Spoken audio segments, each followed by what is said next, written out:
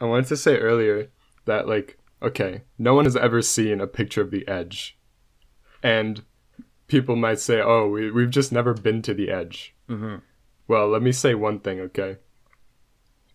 We have devices called satellites, right, that orbit the Earth. True. They have been all around the Earth That many is true. times, right? Every single corner of the Earth, let's say, they've seen. And so you might be thinking, okay, what if those satellites are just going around in circles above the Earth, above the flat Earth, right? Mm-hmm. And all they see is the land part, or the water and land part. Well, it's like, okay, well then you're telling me that the way we got those satellites into space, into the Earth's orbit, was completely based on mathematics and physics, right? Like equations in physics that have nothing to do with a flat Earth and That is true. everything to do with a round Earth, right? Mm-hmm.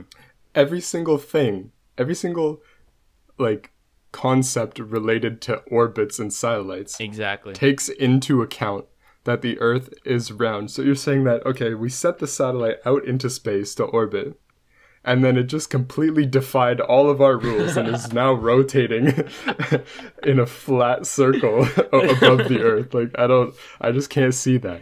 And then Yeah, now, okay, yeah. even further than that, you might say, okay, well, satellites are bullshit.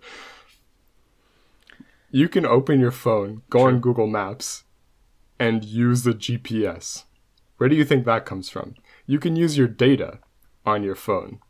Where do you think that comes from? You can also see a live stream on YouTube from the International Space Station, which is not fake, by the way. How can that even be fake? What? It's not fake. No. A lot of people say that's fake, but it's not fake, and I promise you. I'm sorry, I'm going on a huge tangent right now. Yeah, But people who it's say good. It's good.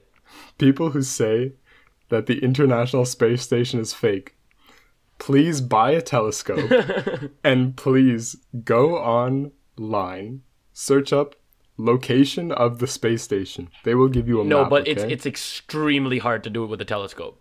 Like, It's believe me, hard. like we've tried. Like, it No. goes so fast. I know. It's very hard, but if you buy a very good telescope, okay, very very top tier, you Google, you'll see the path of the space station, And then you can right? just put it where it It will looks be. like it looks like a sine wave, but eventually, with time, it'll pass over your city, okay? Exactly.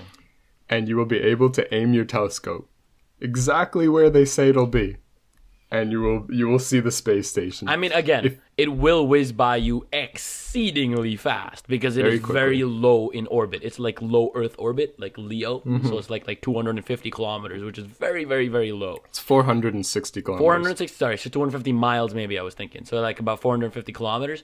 But yeah, so those are, that's very low. So it's still going to be whizzing really fast. But again, further proof of how, the ISS is complete proof of also how we have a round Earth.